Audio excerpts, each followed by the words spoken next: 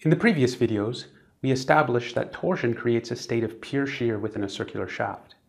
We then derived the torsion formula that relates the internal torque to the magnitude of that shear stress.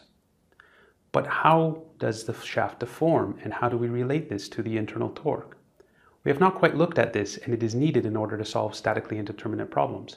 So let's take a closer look at relating the internal torque to the deformation of a shaft. Here we have a solid circular shaft of radius r and length L.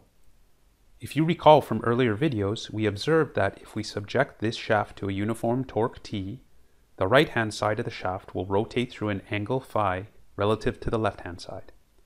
We will refer to this angle as the angle of twist of the shaft. If we once again look at a small increment of length of the shaft, dx, we can see once again our element of pure shear deformation. Associated with this pure shear deformation is a small angle of twist. The cross-sectional plane containing side CB rotates through an angle of twist relative to the cross-sectional plane containing side AD. This angle of twist is denoted d phi in the figure shown here. If you subdivide the shaft along its length into many of these elements, each element will have its own angle of twist along its length. The angle of twist of the overall shaft would thus be a summation of each of these individual angles of twist. If we divide the shaft into an infinite number of elements, we obtain an infinite sum or an integration of angles of twist. If we focus in on that segment of shaft with length dx, we can recall that the angle of twist associated with this segment can be related to the shear strain state. In previous videos, we already established that the angle of twist of this segment, d phi over dx, is the rate of change of the shear strain with respect to the radial position within the shaft cross-section. It is the slope of the linear shear stress distribution. We can rearrange this equation in terms of d phi as shown below. Now that we have the angle of twist in terms of shear strain, we need to apply Hooke's law in order to convert from strains to stresses. In an earlier unit on material properties, we established that shear stress and shear strain are linearly related through the shear modulus G. We can use Hooke's law to rewrite the equation for angle of twist in terms of shear stress as shown below. Next, we can apply the torsion formula relating stress to the torque derived earlier. Substituting this into the formula below, we obtain an expression for the angle of twist d phi. Collecting terms and simplifying, we can clean up this result a little to obtain the following expression for d phi.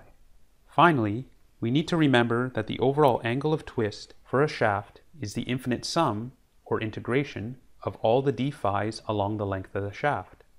Thus, the overall angle of twist for a circular shaft is the integration over the length of the shaft of the internal torque divided by the product of the shear modulus and polar moment of inertia of the shaft, multiplied by the infinitesimal segment length dx.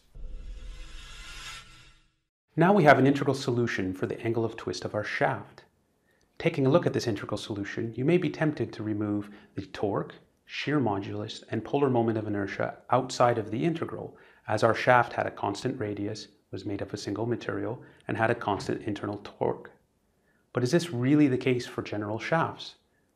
Real shafts may have variations in cross-section, as the compound conical cylindrical shaft shown here. This variation in geometry means that the polar moment of inertia will vary as a function of x. Other shafts may have variations in material properties as shown here. This would result in a variation in the shear modulus of the shaft material along its length. And finally, shafts may have a complex torsional loading applied to them, with not just torques at the end, but intermediate torques applied along its length. This will result in a variable internal torque distribution. Thus, strictly speaking, the torsion deformation formula is an integral solution where torque, shear modulus, and polar moment of inertia all can be functions of x. Lucky for us, there are several special cases where some of these are constant, and we'll take a closer look at these in the following slides. The first special case we will look at is that of a circular shaft with uniform cross-section and internal torque along its length. This is the simplest case we can consider, where the internal torque and shear modulus and polar moment of inertia are all constants. This allows us to remove these quantities from the integral. The integral of dx over the length of the shaft is precisely the shaft length, allowing us to simplify further, resulting in the expression that the angle of twist is the internal torque times the shaft length divided by the product of the shear modulus and the polar moment of inertia. The second special case we will look at is a uniform circular shaft subjected to multiple torques. Consider the uniform shaft shown here.